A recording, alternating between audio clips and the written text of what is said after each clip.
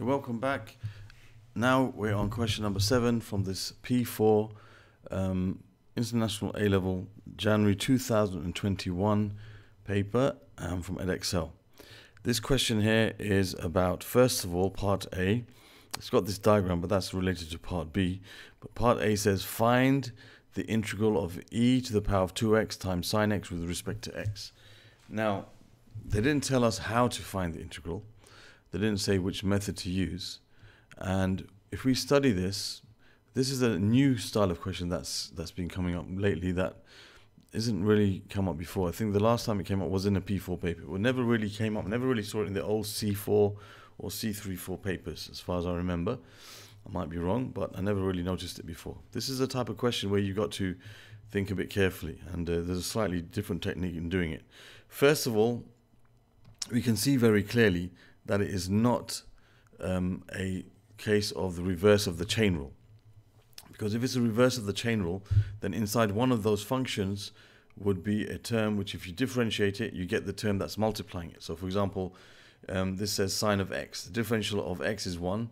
So, outside this function, multiplying is not a constant. And e to the power of 2x. What's inside this function is 2x. The differential of 2x is x.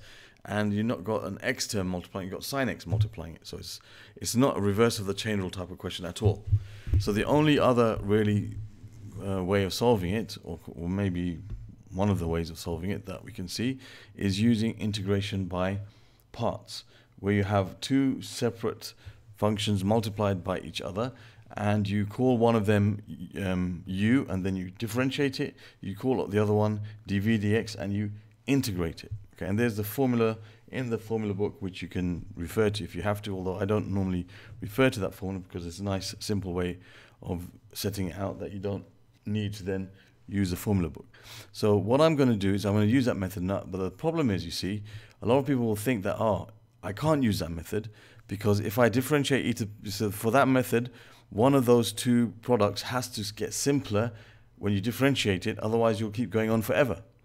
All right, you'll keep getting things which you won't be able to integrate on their own. You'll have to keep using integration by parts. And that's kind of what's going to happen here, except there's a way to deal with it once we get to a certain step. And I'll show you how to deal with it in that step. But basically, we just have to start doing it that way. Normally, you would think, I can't do that. I have to choose the one that breaks down to be by u.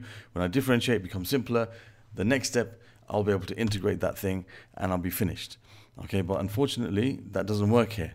But I'm still going to start, going through this in that way. So I'm going to, first of all, I've got the integral of e to the power of 2x times sine of x with respect to x. I'm going to call my u e to the power of 2x, and my dv dx, I'm going to call that sine x. Okay, so I have to differentiate this to give me du dx.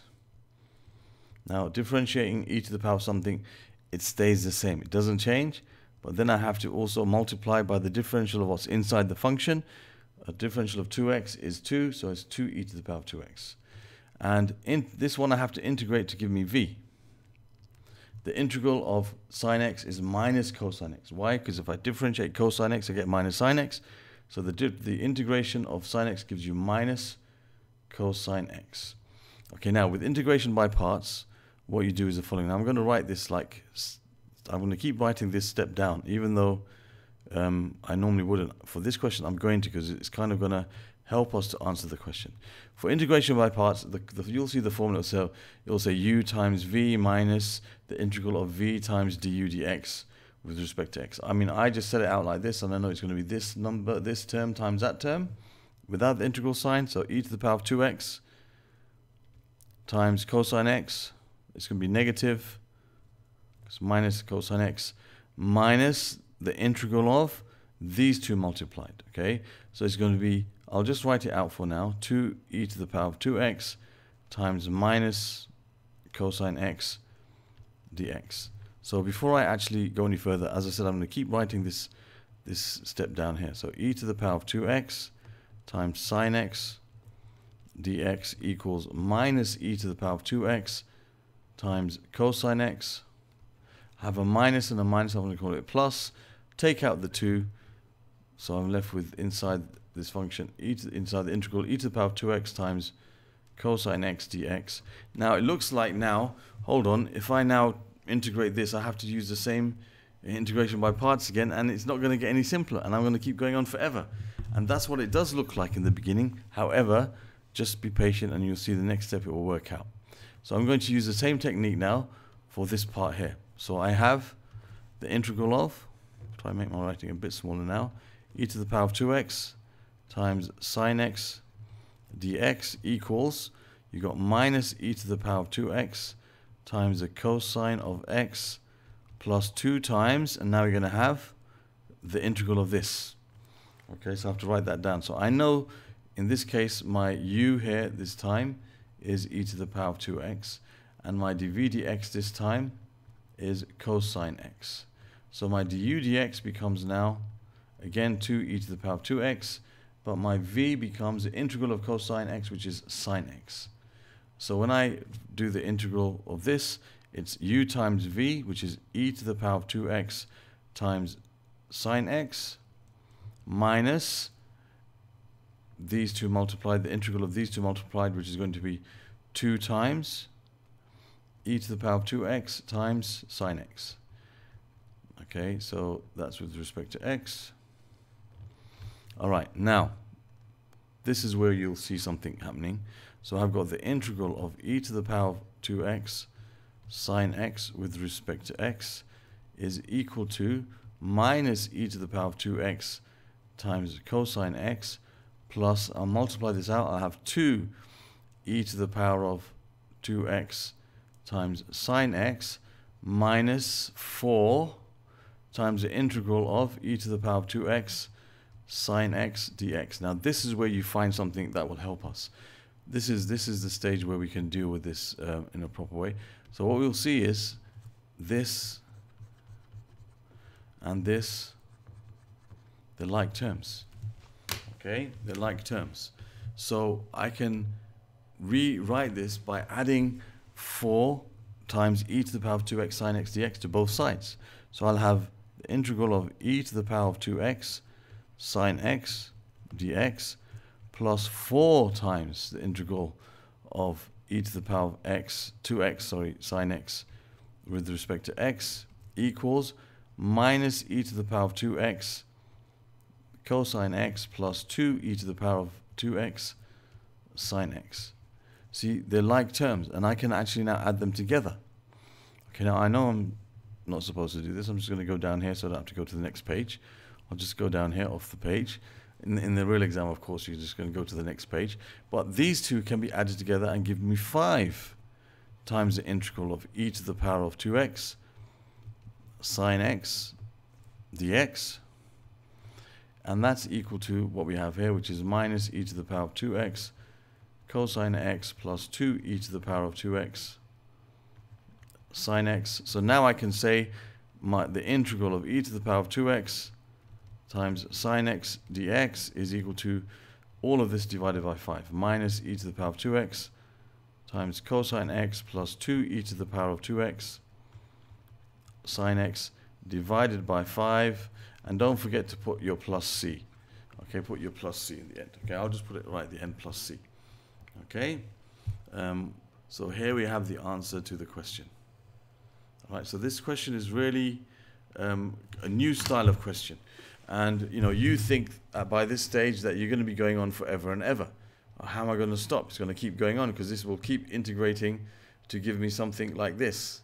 But when you get to that stage, you'll notice here that these two are like terms. You can bring them together and you're just left with now one integral, and that's the integral of what you had to find. That's exactly what we had to find. E to the power of 2x sine x, that's what we had to find. So we can just then divide both sides by 5 and you've got your integral.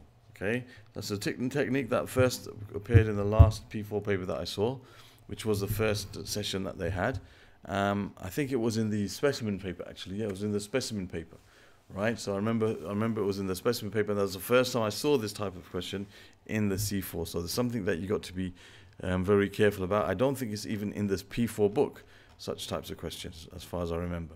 So that's something that's very, very important for you to know. It's a very important technique here of how to integrate something of this form. Okay, at this stage you bring them together and then you can find the integral. Okay, so it's important for you to practice questions like this. Okay, that's number 7, part A. Now for part B. Now part B says the figure 2 shows a sketch of part of the curve with this equation. The finite region bounded by the curve and the x-axis shown shaded in figure 2 show that the exact area is e to the power of 2 pi plus 1 over 5. Okay, so we need to find here a few things. First of all, we need to find the place where this crosses the x-axis. Okay, we need to know that to know our limits. Okay, because we have to integrate e to the power of 2x sine x with respect to x, which we've already done on the previous page. Okay, and we have to find the we know this is 0. We have to find what this what this coordinate is here. Okay, this coordinate, let me call it x1. Okay, so we know that x1 is found by equating y equals y to 0. That's on the x-axis, y equals 0. So e to the power of 2x times sine x equals 0. There's two solutions to this. One of them is e to the power of 2x equals 0, and the other one is when sine x equals 0. Okay, so let's have a look. X is greater than or equal to 0. Okay, so we got e to the power of 2x equals 0. Now e to the power of 2x never equals 0. That's not going to be undefined. And sine x equals 0 at 0 and at pi. Okay, those are the first two places where sine x equals 0. Okay, all right, so we're going to deal with differentiation, so we're going to call it pi because we're dealing with radians. So the two places where this is going to be equal to 0, the first two places are 0 and pi. So x1 is equal to pi. So that's going to be a pi up there. All right, so you have to integrate e to the power of 2x sine x with respect to x between 0 and pi. So now we already have this integral from the last page, so we're going to bring it over. Okay, so this is the integral that we just found of this. So this is going to be, I'll just put it like this, this is going to be now minus e to the power of 2x cosine x plus 2e to the power of 2x sine x over 5, and we're going to have the limits of pi and 0. Okay, so that was from the last page. So I'll put this out of the way now. Okay, now, so that's already been integrated. All we have to do now is substitute the values of pi and 0 in here. That's going to be minus e to the power of 2 pi times the cosine of pi plus 2e to the power of 2 pi times the sine of pi over 5 minus, and we're going to have minus e to the power of 0 times cosine 0 plus 2e to the power of 0 times sine 0 over 5. So minus e to the power of 2 pi. Now the cosine of pi is minus 1. The cosine of pi is minus 1. Just to prove it, radian mode, the cosine of pi,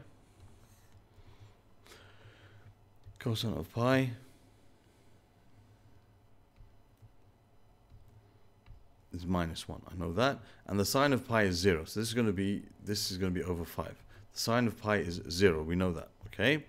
And I'm going to have minus, and I'm going to have here minus e to the power of 0, which is minus 1. The cosine of 0 is equal to 1. That's minus e to the power of 0, which is 1. So this is just going to become minus 1. And the sine of 0 is 0. So this becomes 0. So it's minus 1 over 5. Okay, so you end up with e to the power of 2 pi plus 1 all over 5. And is that what we had to show? Exactly had to show. So there's the answer to part B. Okay, and I think that was it. Was there part C? No, that was it. Okay, so that's question number 7. Pretty simple. Once you've integrated it, you just have to substitute pi and 0 into here. Why pi and 0? Because those are the two places, the two first places where this is going to hit, where y is going to be 0. Why is 0? when sine x is equal to 0, that's going to be at not just when x equals 0, the next time when x equals pi. Okay, this part will never equal 0, right? But x equals 0 when you got sine x equals 0 when x is 0 and x is pi, the first two places. Okay, so there's the answer for that question. I hope that was clear. The first part of the question, very important, new kind of type of integration technique that they've started testing us on. So you have to be aware of it, and you have to try to practice such questions. Other questions from this paper of January 2021 P4 can be found in the playlist that will appear somewhere in this area towards the end of this video, and in this area over here you will find other questions which are to do with integration from P4, and here you will have a place to subscribe to my channel, and on the top of the page you can click to find another past paper you might be wanting to watch about P4. Thank you for watching, and see you soon.